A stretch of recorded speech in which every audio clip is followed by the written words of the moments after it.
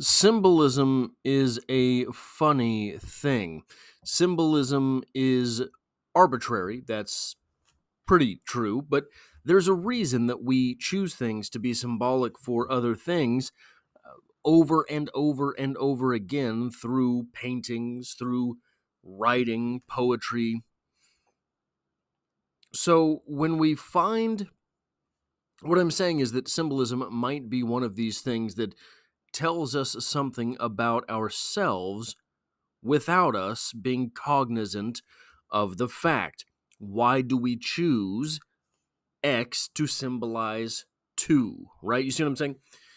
We have a case of that with these two poems, one from Emily Dickinson, one from Charles Bukowski. Welcome to Strip Cover Lit, where we squeeze the bigger picture out of literature. I'm Adrian Ford, and we are here for a poetry discussion, which will take place in 3 separate playlists. Number 1, the poetry discussion playlist. Number 2, the Emily Dickinson playlist. And number 3, the Charles Bukowski playlist. I want to preface these poems by discussing a little bit about what a bluebird normally is used to symbolize. If you were to pluck bluebird out of a symbolic reference book, a dictionary of symbols, oftentimes the bluebird is used to represent, maybe in the most hallmark fashion possible, hope, right? But also, beyond that, joy.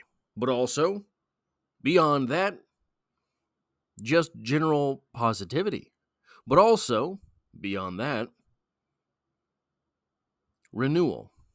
Now, with those things in mind, let's take a trip through these 2 poems and remember those things. This first poem, Before You Thought of Spring, by Emily Dickinson. Before you thought of spring, except as a surmise, you see, God bless his suddenness, a fellow in the skies of independent hues, a little weather-worn, inspiriting habiliments of indigo and brown, with specimens of song as if for you to choose, discretion in the interval, with gay delays he goes to some superior tree without a single leaf, and shouts for joy to nobody but his seraphic self. So, habiliments is like a suit of armor. Seraphic, roughly angelic, kind of, right? For visuals, that's kind of what you can look at there. So, before you thought of spring, before you had even thought of spring, you see this bluebird, and you know spring is coming. But this bluebird isn't just there. I mean, you don't just see the bluebird. You hear his songs, and then what he does, in true Sigma fashion, he shouts for joy to nobody but his seraphic self. Hashtag Sigma male grind set.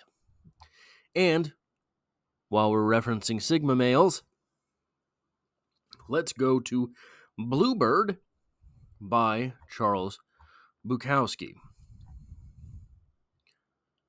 There's a bluebird in my heart that wants to get out, but I'm too tough for him. I say, stay in there. I'm not going to let anybody see you. There's a bluebird in my heart that wants to get out, but I pour whiskey on him and inhale cigarette smoke, and the whores and the bartenders and the grocery clerks never know that he's in there. There's a bluebird in my heart that wants to get out, but I'm too tough for him. I say, stay down. Do you want to mess me up? Do you want to screw up the works? You want to blow my book sales in Europe? There's a bluebird in my heart that wants to get out, but I'm too clever. I only let him out at night sometimes, when everybody's asleep. I say, I know that you're in there, so don't be sad. Then I put him back, but he's singing a little in there. I haven't quite let him die, and we sleep together like that, with our secret pact. And it's nice enough to make a man weep. But I don't weep. Do you? Now, remember, through these two poems, that bluebirds are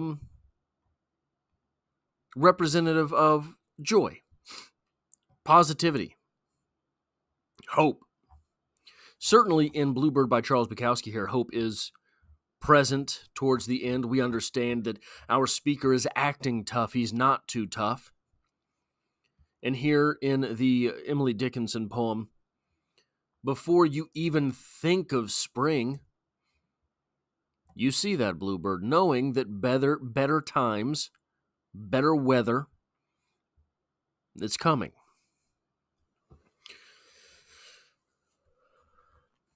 But there is an added element to these poems, isn't there? We have,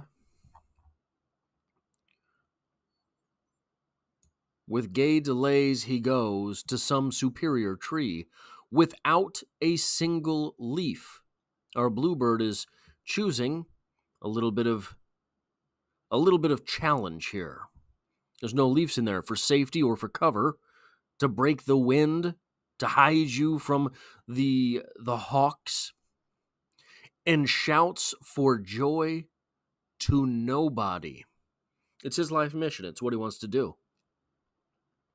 But his seraphic self, it is his life mission. It is what he wants to do, and that's good enough for him. There's a bluebird in my heart that wants to get out, but I'm too tough for him.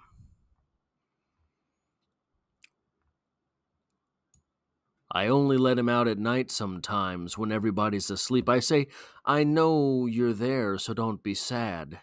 Then I put him back, but he's singing a little in there. I haven't quite let him die. And we sleep together like that with our secret pact. It's nice enough to make a man weep, but I don't weep. Do you? The bluebird in Bukowski's heart doesn't care that Bukowski is covering him in whiskey. He doesn't care that the whores and the bartenders and the grocery clerks don't get to see him or know him. He doesn't care that our speaker is too tough for that bluebird. He's doing his business, baby. He's got a song to sing, and he's going to sing it.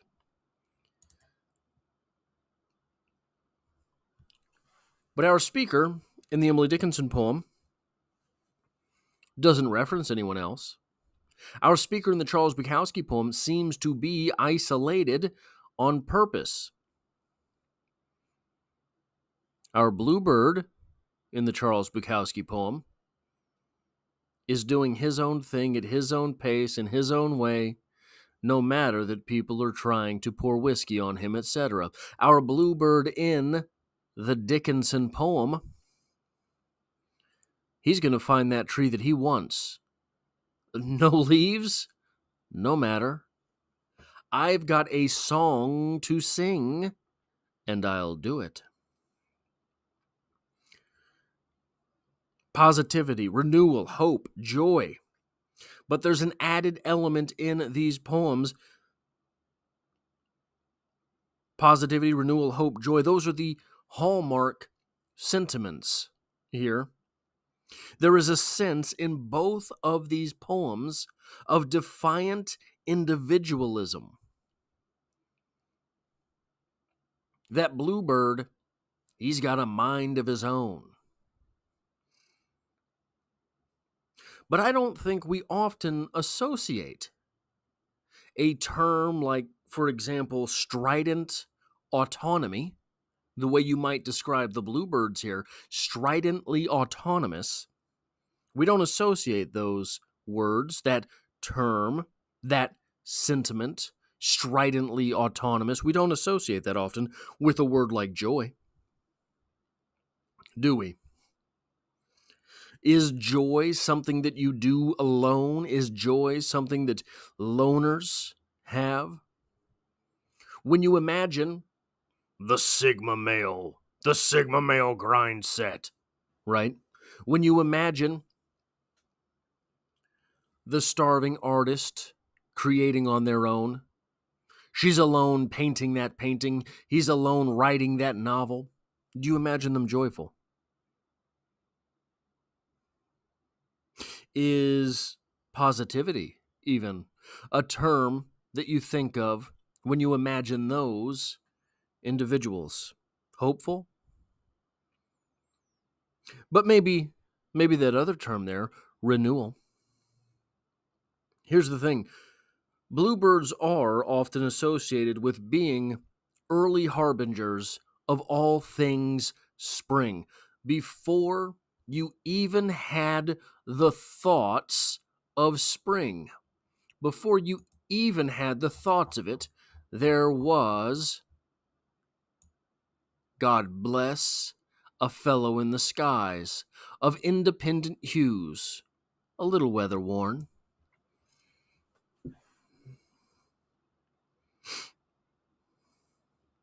Hence, spring, Bluebird's association with renewal, with hope. Renewal and hope going hand in hand. What could be, if we're going to use that term stridently autonomous, if we're going to use defiant individualism in association with the Bluebird, what could be more stridently autonomous? What could be more defiantly individualistic than rebuilding the self? If we're talking about symbols, some of the oldest symbols we have are light and dark, night and day, the changing of the seasons, and how we are able to graft those things onto the human experience. The summer of your life is when you're doing all of the hard work and making all of the progress. The fall of your life is when you are reaping the benefits of what you have put in. The winter of your life is your downfall. The winter of your life is death. The spring of your life is your youth. And we can think of all things in this way. Essentially, if you want to break it down a little bit different, it's the hero's journey.